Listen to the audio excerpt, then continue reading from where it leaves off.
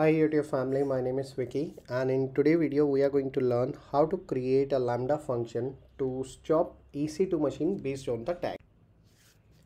Here are the topic which we are going to cover in this video. So we are going to start by creating the ec2 machine. Then to those machine we are going to assign the tags. After that what we are going to do is we are going to create a role for the Lambda function, and in this role we are only going to give access for the ec2. After that we are going to create a Lambda function, and once we have the setup ready, then we are going to write our Lambda function code. And in the code I will go step by step. I will explain each and everything why I am writing this thing, so that you can also understand what exactly the purpose of that code. And once we have the code and everything ready, in the last we are going to do the testing. So the same code you can use for the start machine as well. It is not only for stop. You only need to do a couple of changes and the same code will work for you in the start environment as well if you need to start a ec2 machine. So let me log into my AWS account. So AWS management console.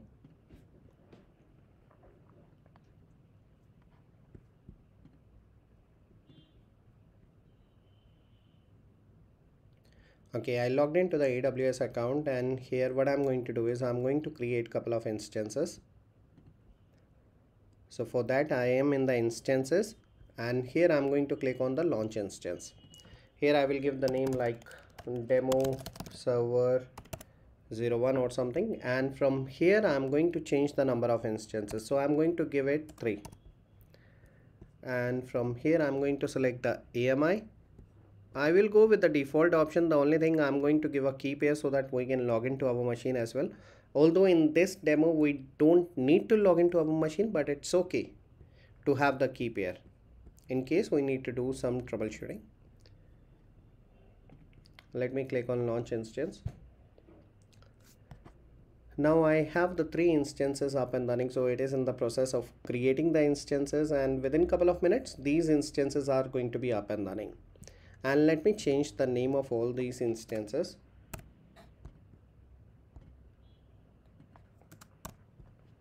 Okay, let me refresh it. So I can see all the 3 instances are up and running right now. Now the second thing which I need to do is I need to assign a tag, because this tag I'm going to give in my Lambda function, and based on the tag it is going to start and stop the ec2 machine. So let me go to the first one, and here we have the tag option. Let me click on the tag and let me create a tag here. So the tag which I'm going to create is environment, and let me give the environment name like test. Let me go to the second one. Let me do the same thing for this as well.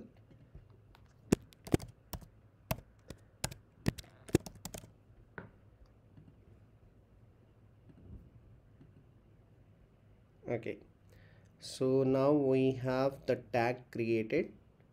Okay, and I'm going to do one more thing. For the third machine I'm going to add a tag, but this time the tag is going to be production or prod. So now I have 3 machines. If I go to the first machine, I have the tag with the name test. If I go to the second machine, I have the tag with the name test, and in the third machine I have the tag with the name prod. Okay, now the first step is completed. Now the next one is to create a IAM role. So for that what I'm going to do is I will go to the IAM.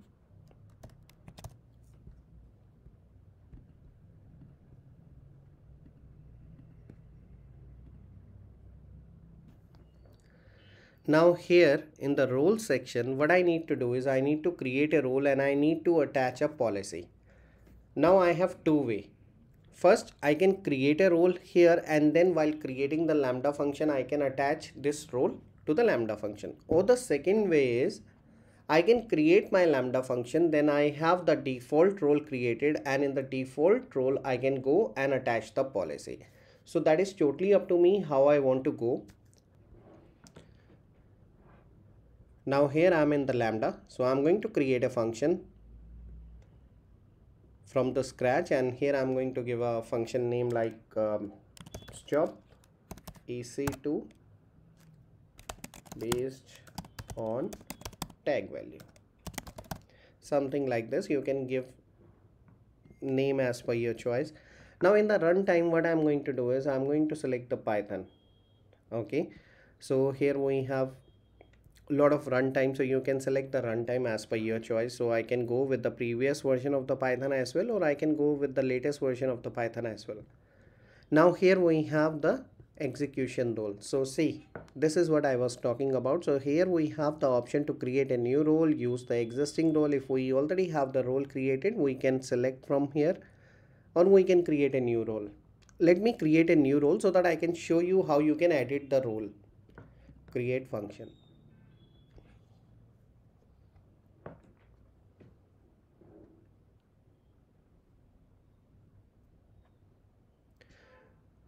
Now I have the Lambda function created.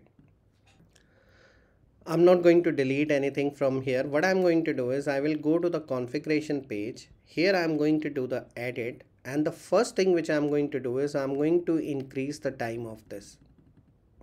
Now why we need to increase the time of this? Because this is a timeout.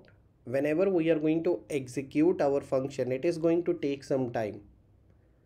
Now if the specified time is less than the execution time, what will happen? My job is going to fail. So that is the reason I have increased the time to 5. Now I know my job is only going to take 30 seconds, but still I have increased the time in case my job is going to take some little bit more time. It is not going to fail because of this parameter. Let me save this thing. Now the second thing which I need to do is I need to give the permission. So here is the role which is already created. Now let me click on the role. And if I go inside the role and if I go inside the permission, here we have the basic execution permission for the Lambda. Now what I'm going to do is I'm going to add a permission here, attach policy. And what access I need to give? ec2 full access.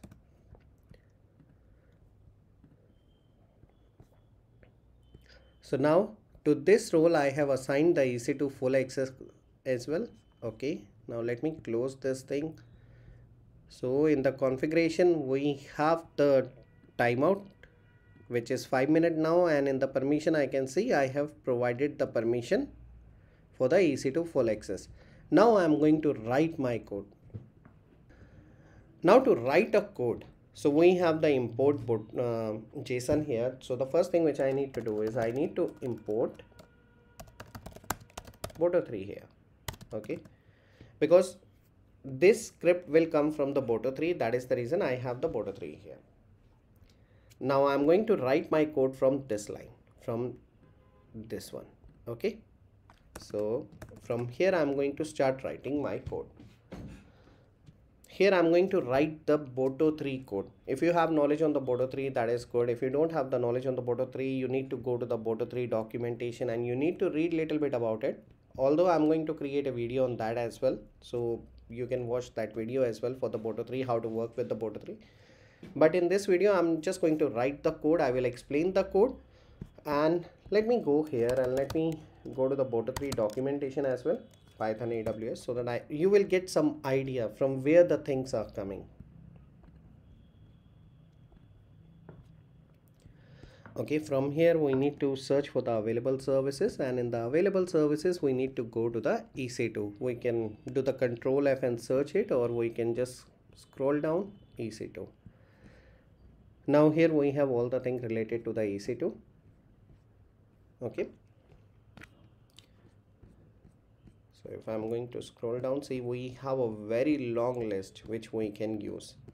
So here we have the resources section as well.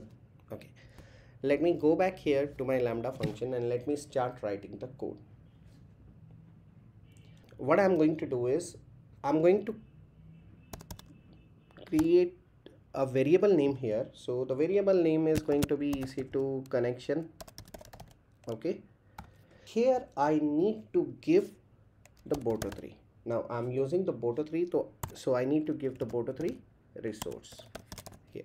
Okay, now from where this thing is coming, it is coming from this documentation. Let me go to the simple one. So here if you see, correct, this is just an example I'm showing. This is just an example for the SQS, and here it's a variable name equal to, then the bodo3 resource and the resource name.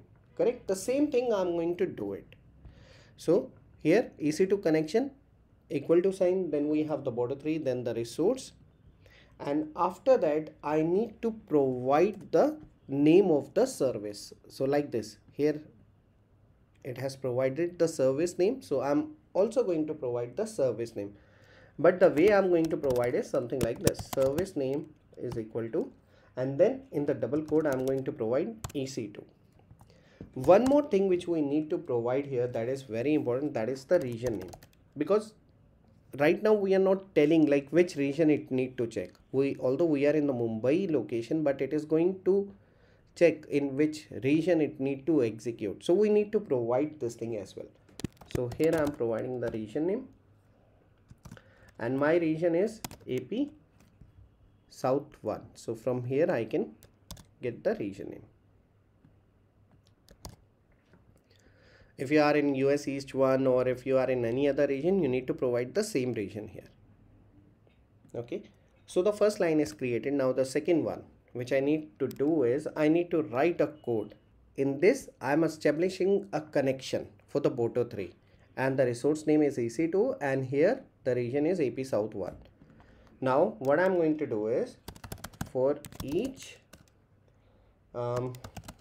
in ec2 connection, whatever we have here, okay, for each in ec2 connection, then what exactly we need? We need all the machines information, or we need to get the filtered information. So here if I need all the information, I can simply say all. It will give me all the ec2 machines information, but we don't need all the information right now. We have a filter here. The filter is the tag value, so we need to give the tag value here. Correct? So for that, what I'm going to do is I'm going to create the tag filter here. So how to do that, let's see. But before that, see, we have ec2 connection from here, and from here what exactly we need? We need the instances, and then we need to give all. It will provide me with all the information, okay, or I can go with the filter information. Now what exactly the filter? So I need to create the filter as well. Now how to create a filter? This is a standard way to create a filter, so don't get confused. If you want to create a filter, you can create a filter like this. Okay, now we have created a filter, but from where this filter value is going to come, we need to tell this thing. Right now we are telling that, okay, for each everything inside this, inside the instances, we need to filter out. And filter out what? We need to give the tag value here as well, right?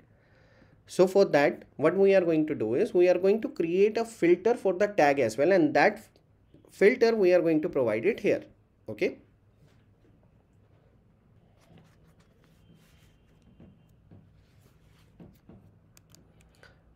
now let's create a filter here, and the filter name I'm going to give something like filter. I can give ec2, something like this, and equal to. Filter is always a dictionary, so we need to give as a dictionary, and here we need to mention the name. Okay, now after that, what we need to do is we need to give the tag value here. So filter name is equal to tag, and what exactly the tag name is, so that is something we need to pick it up from here, from our machine. So the tag name is environment. Let me copy this one, paste it here. So the tag is environment right now, and I need to provide the value as well, the value. Now again we need to provide the value as well. Now the value is going to be, again I will go to the tag, and value is going to be test.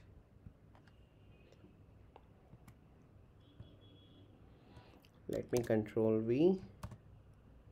Let me close this one. Yes, we are ready.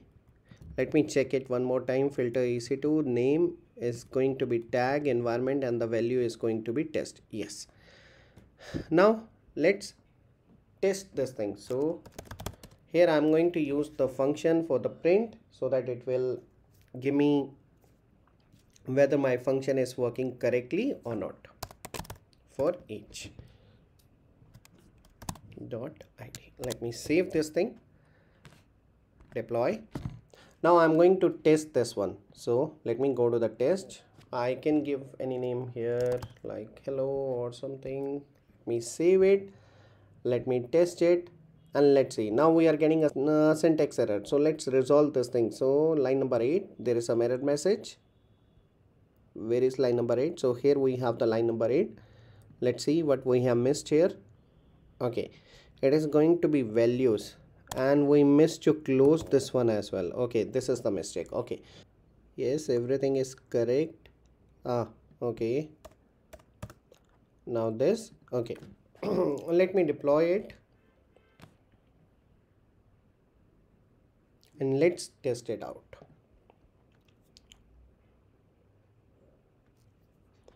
Now here we are getting a status code 200. Why we are getting this thing? Because here we have this return value and in the below we are getting the instance details as well. But okay, right now we are getting all the instances. So we have 3 instances. Let me go here. We have 3 instances and we are getting detail for all the 3. So the filter value is still not working. Let's see why it is not working. Okay. So here is the problem. Here we have not provided the filter name. So we need to provide this filter name here.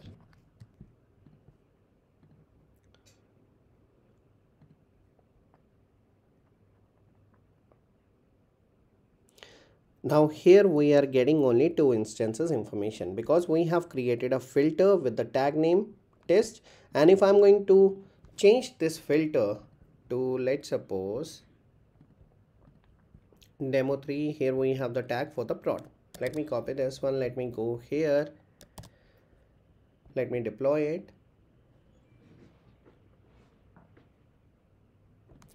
Let me do the testing. And yes, we are getting a single instance information. So the code, the tagging, the filter, everything is working as expected. And let me change it to test. Okay, because we need to run our code in the test environment, in the test tags. Okay, now what the requirement is, now we are able to get the information related to the ec2 machines which are with the tags value test environment test. Now I need to stop those instances. So right now if we see, we have the instances in the running state. What I need to do is I need to stop those instances. So how to do that? Let me remove the print from here, or I can give this thing. What I need to do here, each instances. Earlier we were going with the each id, and this time what I need to do is each stop. And let me deploy this thing and let me go to the instances one more time so I can see all the instances are in running state. So all the 3 instances are in running state, but this is going to work only on the machine 1 and 2. Let me go and let me do the test. So we got the response 200. That means everything is fine. Let me refresh this one. Yes, it is in the process of stopping. So we have successfully created our Lambda function which is going to stop our ec2 machine based on the tag value. If we need to start, we just need to replace this one as a start, and it is going to start the machine for me. And let me show it to you, that thing as well. So let's wait for it to stop.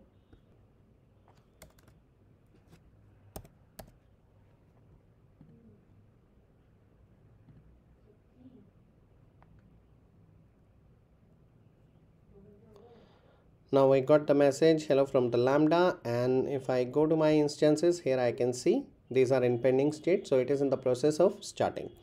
So this is how we can create a Lambda function in order to start and stop our ec2 machines.